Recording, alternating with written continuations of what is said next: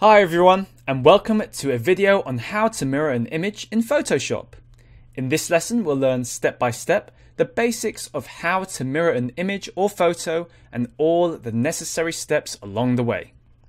So let's get started by opening up your chosen image in Photoshop. To do this, go to File, Open, navigate to where your image is on the computer, and then click on the Open button. This will open up the image and create a new file where we can edit it. So first, let's learn how to flip an image in Photoshop horizontally. Go to the top menu bar here, and then go to Image, and Image Rotation, and then let's go to Flip Canvas Horizontally. This will flip the image horizontally without the use of layers. We can also go ahead and let's ctrl-z that to undo it. We can also go ahead and flip this vertically as well, like so. Now, to make things even easier, we can also create a Photoshop action for flipping your image. Creating an action in Photoshop will allow you to automate the steps quickly and easily. So let's navigate to the Actions panel, go to Windows and then Action here, or Alt F9. And then let's go ahead and click on the Create a New Action button at the bottom here. Once you've clicked on the Create a New Action button, you'll be able to fill in a few options here first. Now, these settings can be useful when creating your new Photoshop action, as it can help you identify it quicker. So let's go ahead and rename this Flip Image, like so. And we can also name this Horizontal, so we know exactly what it is. And we can also add a color to this as well. Once you're happy with that, let's go ahead and click on the Record button. And then by clicking on this button, everything that you do in Photoshop now will be recorded as part of the action. The small button, the small red button here at the bottom of the Actions panel will also change to a red dot, letting you know that you're recording. Now let's repeat the steps by flipping it. So go to Image, and then go to Image Rotation, flip Horizontal, like so. And then once that's done, all we need to do now is click on the Stop Playing Record button, and the action is now saved and can be found on the list of actions in the Actions panel. So let's go ahead and find it here. So you can see here we've got Flip Image Horizontal, like so. So if we wanted to go ahead and test this out, all we have to do, so I'm just pressing Ctrl-Z on the keyboard to undo that, is select your action here and click on the play button, like so. And you'll see now it automatically and quickly flips any image horizontally. Excellent, now we have created an action to flip the image. Now that you're familiar with flipping images, we can use this technique to create a mirror image or a reflection. To do this, we must first create a duplicate layer from the original image and learn how to flip a layer in Photoshop. So let's go ahead and close the Action panel here and go to the Layers panel. So first, make sure that the original photo is a layer by double-clicking it, and let's go ahead and rename this. So let's leave it at Layer 0 for now.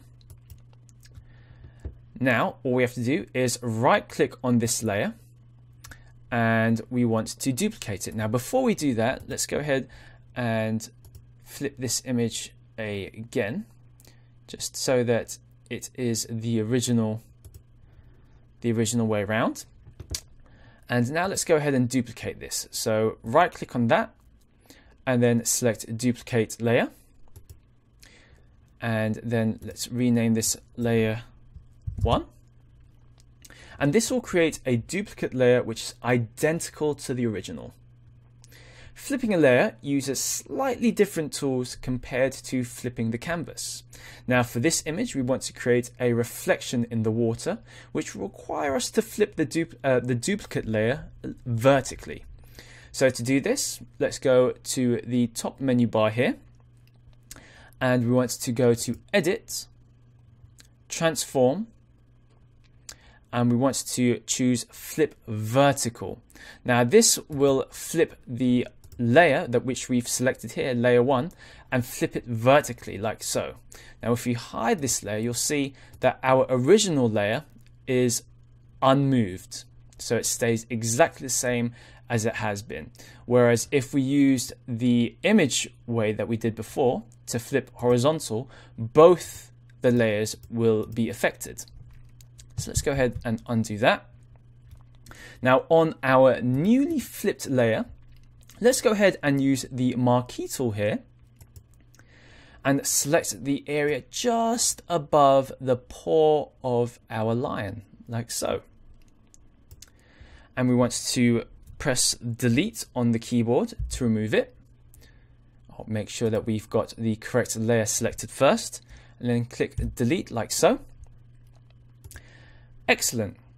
Now let's go ahead and hide this duplicate layer for now and select the crop tool. So before we do that, let's make this layer shown again and select this crop tool here. And we just want to extend the bottom of our canvas here just enough so that we can add a reflection underneath our lion cub, like so.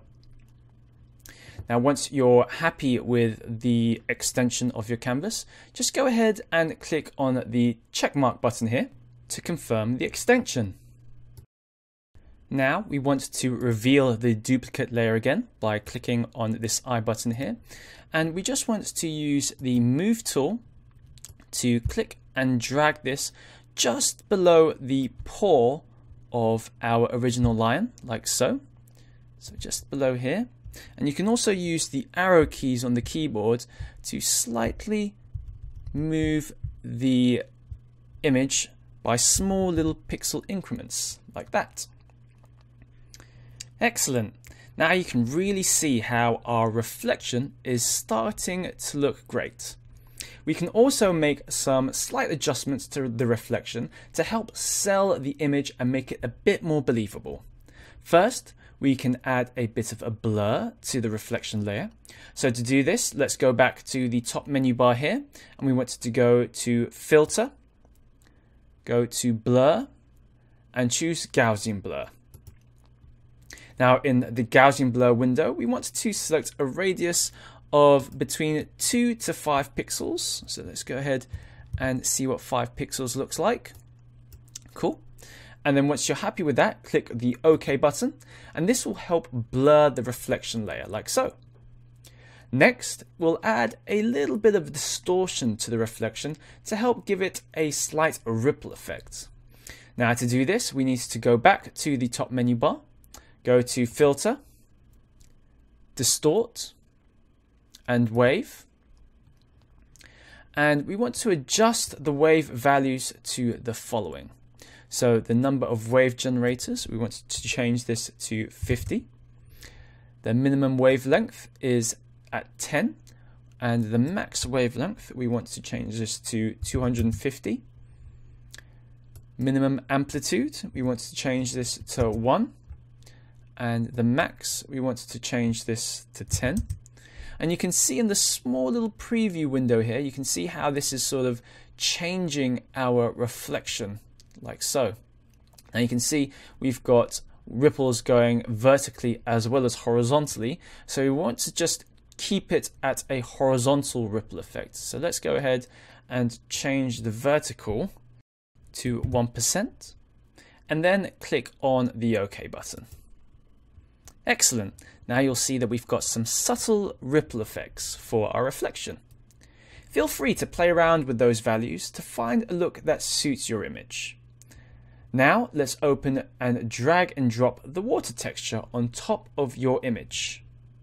So let's go ahead and open up the water texture by going to File, Open. Find where it is on your computer, select it, and click on the Open button.